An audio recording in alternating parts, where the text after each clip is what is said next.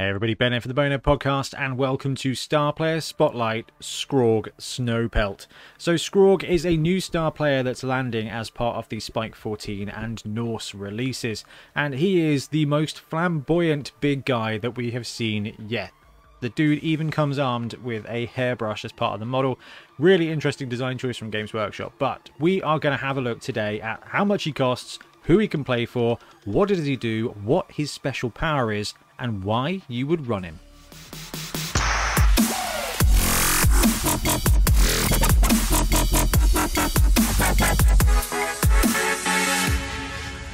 Okay, so let's have a look at the rules for Skrorg. So Skrorg Snowpelt comes in at 250k.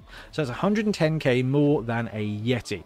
Let's start with the stats. Movement 5, Strength 5, Edge 4+, Passing nothing, Armor 9+, is exactly the same as the rostered Yeti for the Norse team. So let's have a look at the skills. Claws, that's what Yetis have. Disturbing Presence, that is also what Yetis have. Loner 4+, that is what Yetis have. But the similarities end there. So Yetis normally have Frenzy, okay? It means they take a block, they follow up, they block again. This guy does not have Frenzy. What he does have is Juggernaut.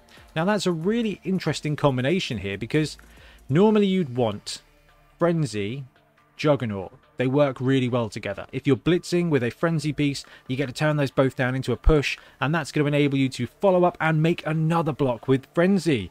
Skrorg Snowpelt is too chilled for that. He doesn't have Frenzy. You are going to get a combat skill only if you blitz, and you're going to miss the benefit of that follow-up block from Frenzy. But he's also got Mighty Blow, which is really interesting. So Claws and Mighty Blow no longer work together in concert. If you knock a dude down when you've got Claws and you roll an 8+ on armor, it will always break their armor unless they have the Iron Hard armor skill. So Claws basically is great in that regard. Mighty Blow used to, in the old edition, stack. So you could roll the dice, add +1 if the result was 8. That is not the case anymore. Basically, if you've got Mighty Blow and Claws, Claws allows you to break the armor. Fantastic. Mighty Blow, if you break the armor using Claws, then transfers over to the injury roll. And that's actually still really powerful. It's not as powerful as it used to be, but actually it is still really, really good as far as removal goes. And we're also missing Unchanneled Fury here from a Yeti point of view. So Unchanneled Fury is the skill that you have to, it's a negatrait basically, that if you want to move you have to roll a 4+, if you want to blitz or block you have to roll a 2+, if you roll a 1 or a 1, 2, 3 if you're trying to move, he just stands there and stares into space. Doesn't lose his tackle zone, just loses his activation. So the great thing about Skrorg is that you've got Claws and Mighty Blow, so you've got two of those removal armor piercing abilities basically. And he does have a combat skill in Juggernaut. It's just those things that make Juggernaut and blitzing a really good thing aren't there. So this guy having Juggernaut is a really useless skill. Every now and again you're going to blitz with him and it's going to come in handy, but you're going to be better off blitzing with an Ulfwarrener or with a proper Yeti. Now 250k puts this guy in the same literally the same price region as something like Grak and Crumbleberry. Now Grak and Crumbleberry is an ogre that can kick stuff and a halfling with sure hands. Like, that comes as a package deal. This guy is just one Yeti, but he is a Yeti, and he is a Yeti with Mighty Blow and Claws. Does have Loner 4+, doesn't really have a combat skill unless you're blitzing with him, and doesn't come with Frenzy. Now this is from the star player card, so it is entirely possible that actually that's a typo or something, but I don't know. I would really want this guy to have Frenzy to make the most of Juggernaut, or to have Unchanneled Fury so that at least you're encouraged to blitz and therefore make the most of Juggernaut. He doesn't have any of that, however, but what he does have is a special ability called Pump Up the Crowd. And basically the Pump Up the Crowd ability is a once per game effect. If Skrorg makes a block and causes a casualty, well, actually, it's if a casualty is caused as the result of a block action by Skrorg, you get a reroll. But that reroll is only in effect until the end of the drive. It's not even for the rest of the half. It's not even for the rest of the game. It is once per game. If he causes a casualty, you get a reroll for the rest of that drive. So if you're about to score, nothing. If they're about to score, nothing. So when we look at Skrorg, we look at what he's actually going to bring to the party. 250k for a star player is a huge amount. 280k you get Griff, which is one of the top 3 star players in the game currently. 250k here, there's a whole bunch of meatheads you can buy in that price range. You've got Zug, who's got block. You've got Crack and Crumbleberry, and Crumbleberry, right? You've got a full-on Bonehead dude plus a dude with sure hands, okay? That's 2 players for 250. If you want to be disappointed by a big guy in that price range, you can take Frankenstein and just find him a little bit lackluster.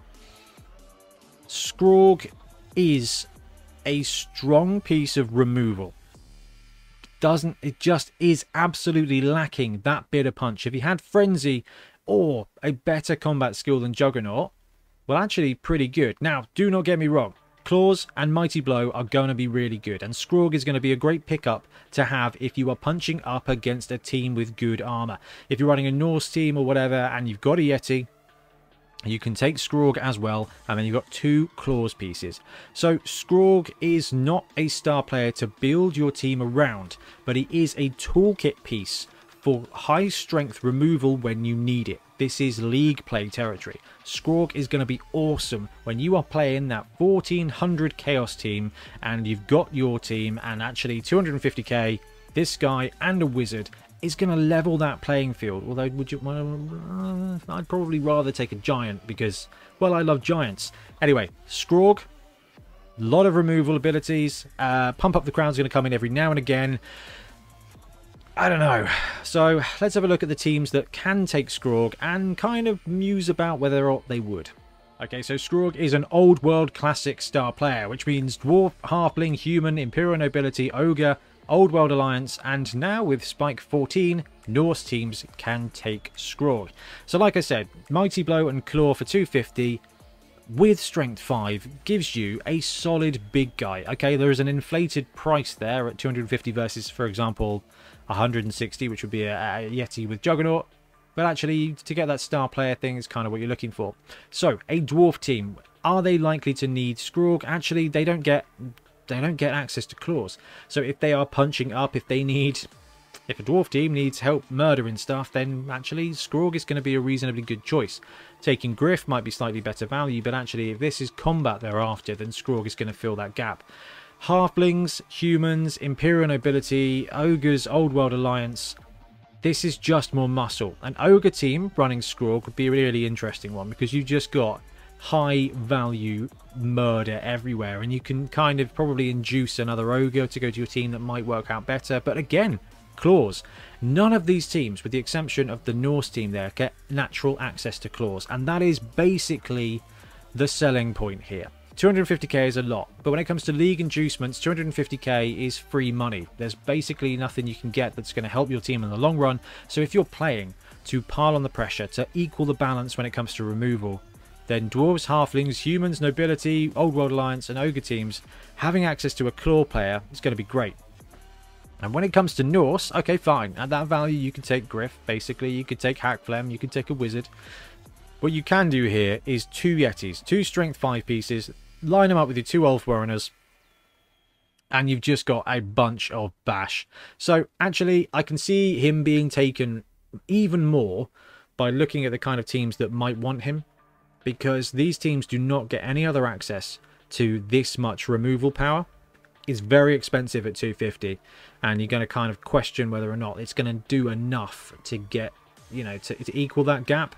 But you only need a couple of solid hits with Mighty Blow and Claw to get a solid couple of pieces of removal, and that can be all the difference in a game. Okay, so you've caved in and decided that Claws and Mighty Blow, despite not being as good as they were in the old edition, are still pretty potent, and actually having access to 250,000 gold means you can take a Strength 5 dude with those abilities to help level the playing field is worth it. What can you use for a model? So the cool thing here is that, quite frankly, any big Yeti dude will do.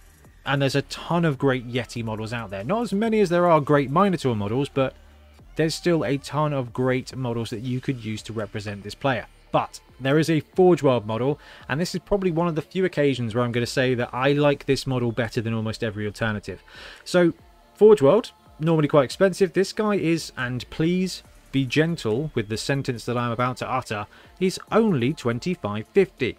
Now, normally when I look at big players, strength 5 and above, I'm preparing myself at £35–40 from Forge World. So the fact that he's only a few pounds extra more than a standard 32mm guy actually is pretty cool. You're still looking at £30 with postage, basically, though. So this is a big investment for a model. But I actually really like it. And not only do I like it, this is the kind of Yeti that I would probably run and will be running as my Yeti for my Norse team, because it's got so much character. It's such a fun sculpt. I reckon it's been sculpted by Windsor Chog. You know, it's just got that cartoony vibe about it. Now, it might be too cartoony for some people, but Blood Bowl kind of has that hybrid of seriousness and death and violence, but also cartoony elements to it that I actually really quite like. Now, this model, when it landed, I was quite like surprised. I was like, this is interesting. This is very characterful. This actually looks like the abominable snowman from a Disney movie that my wife pointed out. But it's awesome. Like, it is awesome. Now, you can paint it as a white Yeti. You can paint it as a kind of, you could do it as like a brown scheme and have like a Bigfoot vibe, which is probably where I will go, because he just reminds me of the Jim, is it Jim Henson Bigfoot thing? I can't remember what it was called, that TV show. Oh, I haven't thought about that TV show for years. But that's the kind of vibe I get from this. So Skrorg Snowpelt, the model, you can use any Yeti, and when it comes to running a Norse team, you're probably only going to be able to afford one Yeti, so having this model instead of the other standard Yeti is probably fine, because he's going to get to the pitch a lot. I love the model. I love the model. Okay, so Skrorg is $250 for stuff. Not a huge amount. This guy is not an A-tier star player. He is a toolkit star player. So if I was going to give him a grade, it would probably be about a C+ or a B-.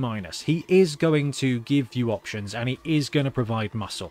He is not going to provide as much muscle and as much options as some of the other star players in a very similar price range. And at $250, he's probably going to price himself out of a lot of tournament appearances. But the model's cool. The theme is cool, and actually being able to buy Claws and Mighty Blow and the amount of teams that are accessible now is actually really good, I think, for Blood Bowl, just to have that action. I think you'll see the model a lot. I don't think you'll see the star player a lot, but it's a model-based game, so I'm alright with that.